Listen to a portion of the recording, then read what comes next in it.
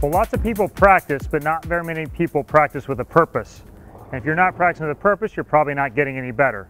So practice for me consists of three basic things. And the first one is fundamentals. It always comes back to this. You have to get your base in line. I'll start with my first couple steps, move through my body position through the middle, finally my finished position. When I feel like I have all that in line, then I start using one ball and using some of my different tools, hand positions, ball speeds, see how many different places I can stand with that one ball and still strike. And then finally, I bring in the rest of my arsenal.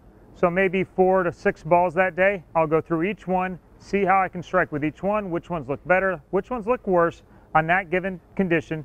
This is all part of the experience of learning how to play lane play and which balls to use when.